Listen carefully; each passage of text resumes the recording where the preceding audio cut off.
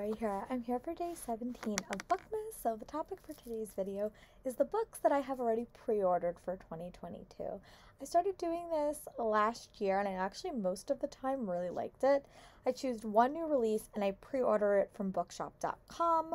I tend to do a lot of pre-ordering through Amazon and actually no, not Amazon, Barnes & Noble. I tend to buy most of my books from Barnes & Noble, but I do want to give back to some indie bookstores, so I always pre-order through bookshop.org.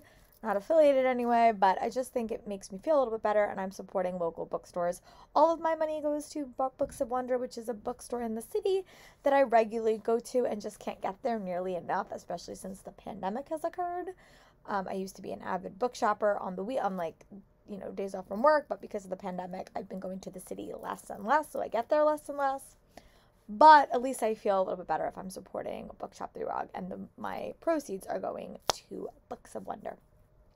So, let's get into the books that I have pre-ordered till about May. And then in May, I'll do another video. But I just want to talk about the books that I've pre-ordered. So in January, I am pre-ordering 2 books. And one is actually an adult book. And it is called Daughter of the Moon Goddess. So here's that photo.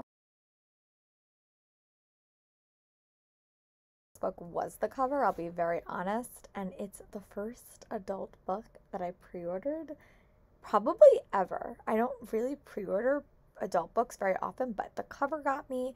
It's mythology theme, which is definitely a big drive for me. The summary, which I've talked about in my previous videos, like many times.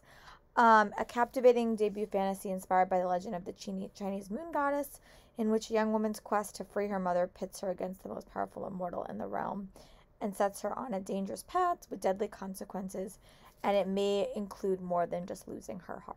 So, really excited for that one. That comes out in early January. I hope to get to it. Hope that will be my sneak peek of one of my goals, my January debut, my January adult fantasy book that I tackle.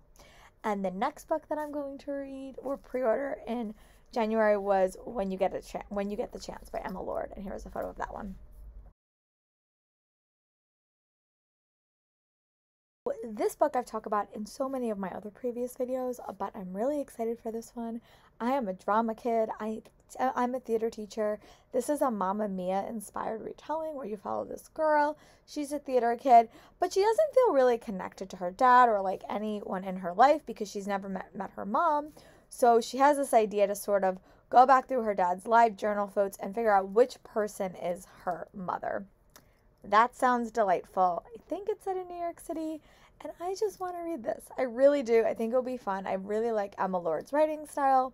I will probably reread Tweet Cute this year because I love that book so much. The audiobook is spectacular. But yes, another book that I'm really excited for, so much so that I had to pre-order it. I only pre-ordered one book, and that is It's All in How You Fall by Sarah Henning. Here is a photo. Gymnastics, so whenever I find books about gymnastics, I always am like adamant to get it. But this book I'm really excited for. It follows a main character whose whole goal is to be a collegiate gymnast, but she has really bad back spasms, so she knows she's never going to be able to be elite and go to the Olympics, but her whole goal is to survive and be not injured less enough so that she can go to collegiate. But something happens and she has a career-ending injury, and she has to sort of like work her way to finding something she loves just as much as gymnastics. She winds up meeting this boy, and he winds up making her try different sports. And every single time she tries a new sport, she gets to set him up on a date, and I think she winds up falling for him. That's really cool. I'm really excited for this one and hope I'm able to pick it up in February. I tend to read a lot of romances in February as well. There are 2 books in March. One is from bookshop.org, and that is Always Jane by Jen Bennett. Here is a photo. Really cute romance. I've loved all of Jen Bennett's books. I've read them all except for her debut, which I'll get around to eventually. But this book follows a young girl, and she is a chauffeur's daughter, and she wound up getting involved with these 2 best friends. Love triangle will probably insert, but there's a dog on the cover. So I'm immediately intrigued. I don't need to know anything more about the summary to know that I'm definitely going to pick it up. And that's why I pre-ordered it. Actually from Barnes & Noble, because they were having a pre-order sale at some point in the past 3 to 4 months, is Gallant by Victoria Schwab.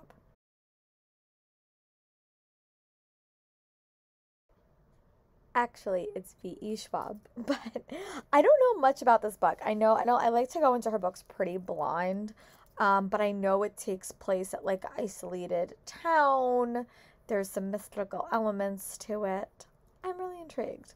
I still have to get around to reading her other book, the Addie LaRue one, but this one is one that caught my eye, especially the cover, so that's why I pre-ordered it. I pre-ordered in the month of April was Flirting with Face by J.C. Cervantes, which, if you are a Rick Riordan Presents author, she is one of those authors. This is a book she's publishing through Penguin, but I'm really excited for it, and it seems to have a myth sort of twist. It just sounds really, really cute. You follow this young girl, and in their family, gifts are passed down when a member of the family dies. She's rushing to try to get to her grandmother's deathbed, but there's a flood, and she winds up getting into an accident with this young man, and then her gift winds up passing on to this random young man. That sounds delightful and just so ironic and so funny. I'm here for it. I really did like J.C. Cervantes' writing style. I still have to finish one more book in that mini-series, but I really am excited for this book. It sounds super fun, and I think it seems like a perfect spring read, so I hope to get around to it as soon as it comes out. Pre-ordered in April was Sense and Second Degree Murder. This is book 2 in the Jane Austen mystery series. Here is a photo. A Sense and the Sensibility remix, but it follows 2 sisters, a detective and I think it's like a detective and an investigator, or detective and a lawyer. Two sisters, and they're trying to solve what happened to their father after their father is murdered, and they're working together to try to figure out what's happening. Oh, I'm sorry. I think it's a detective and a scientist, and they're sort of working together to figure out what happened to their father. I really did like Pride and Premeditation. I thought it was a really, really fun read, and hopefully this one is just as fun as that one. And then the last book I'm going to chat about in this little book pre-order video that I'm making is Melt With You, which is coming out in May, and it is by Jennifer Dugan. All of Jennifer Dugan's book. I love Verona Comics, definitely a hard-hitting read, and I really loved the book that she wrote last year. I can't remember the title of it, but it had to do with the track stars, and they were working together. This book follows 2 characters. Their moms own a ice cream truck together, and they were contemplating dating, and then a lot of miscommunication happened, and they didn't wind up dating, and now they're sort of like not talking, and they're sort of mad at each other.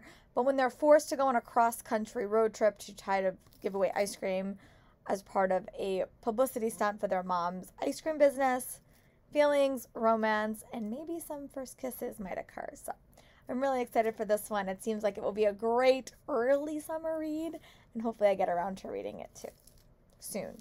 But yeah, those are the books that I'm definitely pre-ordering for 2022, and I will hope to definitely buy more books, but these are the ones that I wanted to pre-order. My thoughts on pre-orders is I tend to pre-order contemporaries and sequels for the most part. Those books are never in book boxes. It's so hard to find contemporaries in book boxes. It's just what I've noticed.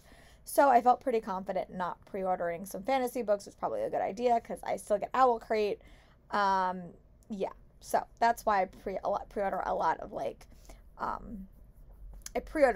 of young adult contemporaries for that reason.